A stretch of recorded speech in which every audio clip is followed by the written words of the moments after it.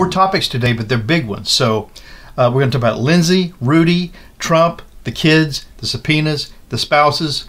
That's it. So I hope you like the video. If you like the video, please do like the video. If you haven't subscribed, please do subscribe. And thank you very much for watching.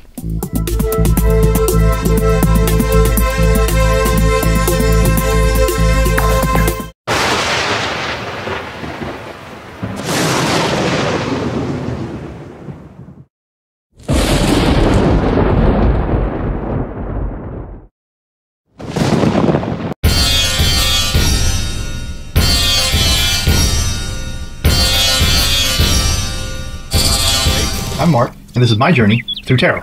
Come on.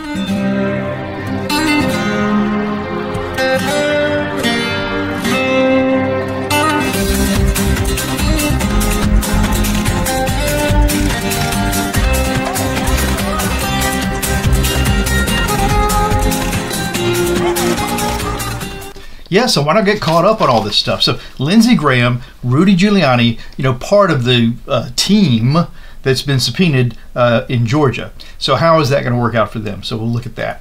Trump and the kids and the New York subpoena. Okay, so Trump and at least Ivanka and Donald, because Eric's already given testimony to the grand jury in New York. That's right. So yeah, so Trump and Ivanka and Don Jr., that subpoena, they have to go. It's over. This is it. And then finally, what's going on with, we're so frustrated that Gorsuch hasn't filed any movement towards Trump. I'm going to tell you what, I believe he has self-pardoned himself. Nobody would know about that but the Department of Justice, and I wouldn't be surprised if the kids and their spouses are included too. So we'll take a draw on that.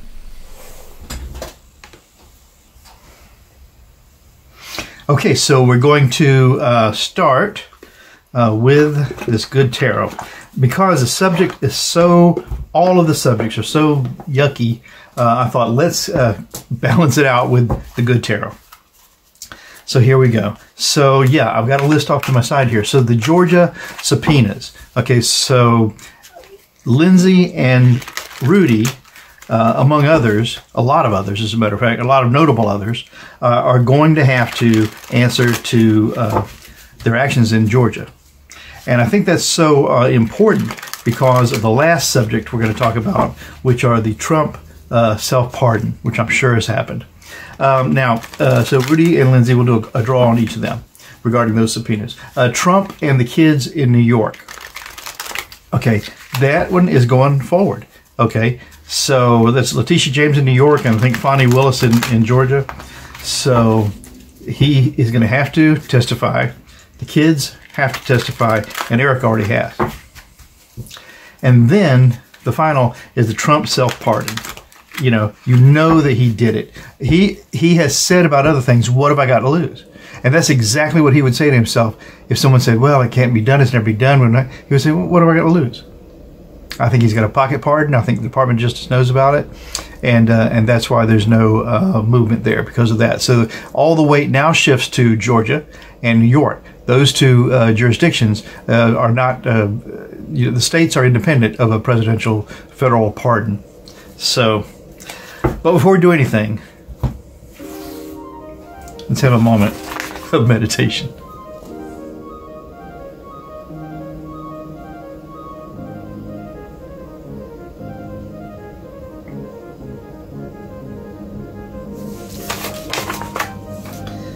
Okay, so we'll go right off the top. Let's do 4 cards on Lindsey Graham regarding that Georgia subpoena. We know that he's going to testify. Let's see, is there going to be information in there that damages Lindsey? That's what I want to know. Will the information that he has to testify in Georgia damage Lindsey? 4 cards. Okay. 1, 2, 3, 4. Let's see how that goes. Okay, first card up for Lindsey, Georgia subpoena. Is he going to get hurt? Okay, so this is the 7 of fire, the 7 of wands. Wands are, fire is wands. Wands are actions, motions forward, plans, things coming at you, issues. And the 7 of wands is just, you know, typically this is represented by someone on a hill with one wand kind of fending off, the other one's kind of poking up around him. So in this interpretation, though, I don't know. It looks like perhaps, yeah, this unicorn you could presume to be an enchanted, lucky, you know, with luck on their side, foe here. And these very difficult flashes of light represent a lot of challenge for that. So, yeah, this is going to be tough for Lindsey. The next card on that for Lindsey and the Georgia Subpoena is the Queen of Fire. Oh, wow. So we're going to stick with wands. And now we have the Queen of Wands. And in Georgia, this is going to be Fonnie Willis. Next one up is the Page of Earth. You know, Earth is pentacles. Pentacles are value. And the Page is a very small, unimportant, the least important member of those royal cards, but that's just an idea or a message. And so, is this Lindsey? Is this all that he really represents? Just a message? I mean, perhaps. And then the final card for Lindsey and the Subpoenas is the 4 of Fire. Wow, 3 cards of wands, and the 4 of wands is really, oh my gosh, I can't remember the 4. Well, the wands, of course, are actions, plans, forward movement, and the 4 of wands is kind of really being in a protected place almost. So I think, yeah, it'll probably be personally, if he had a moral responsibility feeling in him, bad for him, but otherwise I think it's just going to be a hassle and he'll get through it just fine. And that's amazing. Now, Rudy Gulianni, same thing. What's going to happen with him and this Georgia Subpoena? Oh, I can just imagine already he's trying to figure out how he can lie without sounding like he's lying, which will end up sounding like he's lying. So, Rudy Gulianni, Georgia Subpoenas, is he going to suffer damage from these subpoenas as well? Let's see what the cards have to say. Okay, again, 4 cards for Rudy. 1, 2, 3, and 4. Rudy and the Georgia Subpoena. 4 cards. First one up is going to be the Messenger of Water. So messenger. This has got to be like a page also. It can't be, because you've got a page in this deck. So if this is a messenger, it has to be lower probably than even a page. So water, of course, is emotions and compassion. And so you start out with Rudy Gulianni not having, there's not much emotional draw for him anymore. It's kind of really the opposite. The next for Rudy and the Subpoenas, this 9 of Water. So the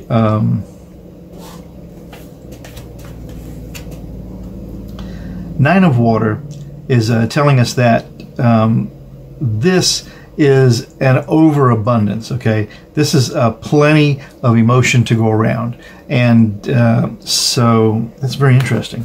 The next card up is back to wands, back to fire. And here we have the Page of Fire. So again, it's a very weak message of a plan. Interesting. And then the final card, being the High Priestess, is some sort of general, almost otherworldly knowledge. That's interesting for him. So for Rudy Gulianni on the Georgia Subpoenas, we start out with a messenger of hope, of compassion. Then we go right up to a 9 of compassion immediately. So just a huge outpouring. Then we come back to a Page of Fire. So just a message of some information. So again, I think he wasn't that important. As important as he seems, it wasn't that much. And then we end up with just using our intuition. And I think that tells us that he is another one who was never who we thought he was. And he got caught up in this mess in his dotage, and that's where he ended up. And yeah, he's going to be damaged. Trump and the kids in the New York Subpoena. So just like Georgia, this New York Subpoena, I think, has run its route of being challenged, and now he has to go ahead and he'll have to testify. Of course, I'm sure it'll be taped and delayed even more now. But yeah, so he and those kids have to testify, and their pocket pardons aren't going to help them in New York. So let's do 3 cards, one for each. One for Trump, one for Ivanka, and one for Junior. 1, 2, 3. And if we need more cards, we'll deal with it. Okay? So first card up, regarding that New York subpoena, what does this represent for Donald Trump? The sun, shining a light on everything. Okay? Ivanka, the chariot, and look at this beautiful young woman on guiding that chariot. So things coming down fast. She won't waste any time in getting to the truth. And then finally for Don Jr., the star. Well, that's interesting. I think that's how he sees himself, and if he can spin this in some way to make himself come out as the savior in all of this, that's what he's going to try to do. So very interesting. So we have Donald Trump as the sun, meaning yes, everything's going to be out in the open, shown down on. Ivanka will be the first one to the table, the first one to arrive, with whatever her compromise is, and then spill her guts. And then the final one is Don Jr., the star, and yeah, he's going to try to spin this in some way that he comes out smelling like a rose, which of course he won't. Finally, we're going to go Trump, self-pardon, and the kids and the spouses. So let's do a 6-card dyadic cross for all of that. See what kind of a vibe we get around Trump. Did he self-pardon himself and the kids' spouses? Because there was reference to that definitely in some of the material that's been on TV. Jeez, I'm sounding like those conspiracy theorists now in reverse. But anyway, so 6 cards for Trump, self-pardon, the kids, and the spouses. Okay, is that a thing? Okay, 6. 1, 2, 3, 4, 5, and 6. Okay, 6 cards, dyadic cross, the signifier card, Trump, self-pardon, and the kids, Ace of Fire. So that was the big plan. Fire are wands, and wands are a plan. So yeah, that was the big plan. A secret pardon. The challenge to that is the magician. Yep. The challenge to this secret plan is the one who has everything on their table to get a thing done. Let's just pray to God that this means the United States of America has a way to figure this out. Otherwise, it's not much of a challenge, is it? The base of this reading, then, is this 9 of air, so the 9 of swords, and swords are truth, justice, rules, and law. And so the 9 of swords is a nightmare. And so the bottom of all of this is that this is the only way out of this nightmare was with this magical plan almost. The past of this reading, an ace of water. So yeah, all the compassion, all the emotion, any heartfelt situations regarding this are way out the door by now, way in the past. Now it's just a matter of survival. Sky of this for the Trump self-pardon. 6 of water. So this is, wanting things to be the way they were. Water is cups. It's past. It's emotion, compassion. And yeah, so in the sky, this whole thing is wishing things were just back to the way they were before all this started to happen. And this is Trump regarding that self-pardon, which is good where it puts things, actually. And then the final outcome is this high priestess. Use your intuition. If he had the option available to him, wouldn't he say, what do I have to lose? Write it up. That's Trump. Okay, so now let's talk about the kids and the spouses. Same thing. So that would have been Ivanka, Jared, Don. Don's wife wasn't as involved, but Eric's wife was very much involved in all of this stuff that was going on. So, yep, I could see it. So 6 cards, the kids and their spouses.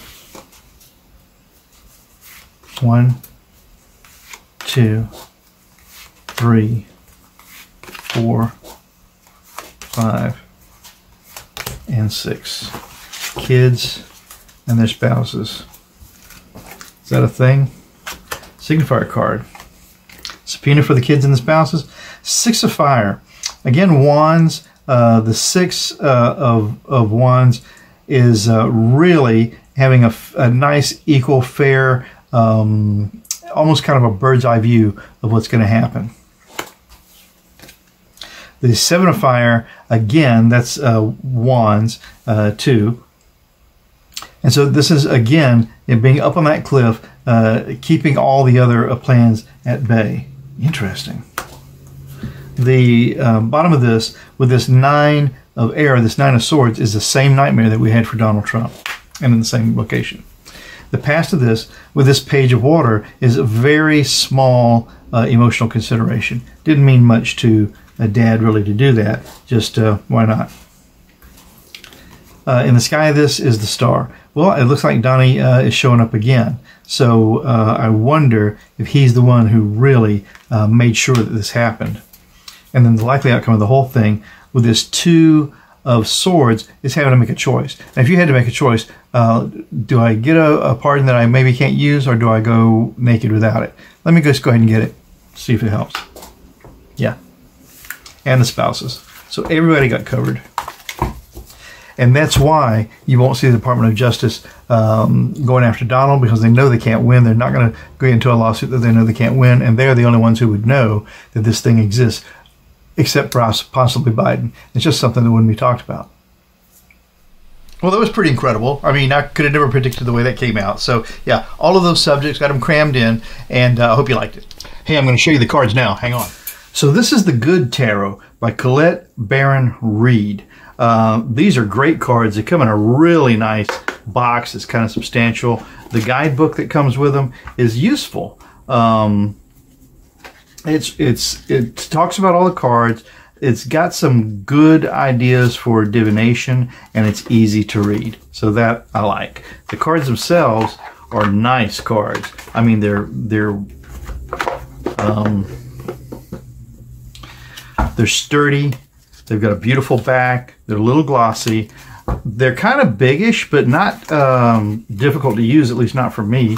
And you can see, again, the art on these cards just goes from right to the edge of the card, and there's lots of beautiful stuff here to see.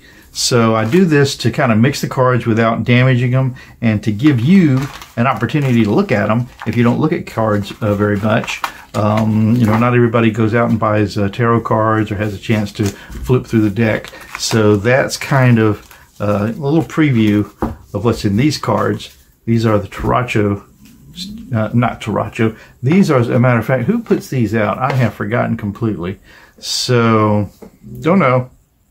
Hay House. So, not a brand that I see very often, but nice cards, and I really love using them. I'm Mark, My Journey Through Tarot. Tomorrow's another day. Stop by, we'll do it again. Ciao for now. 1,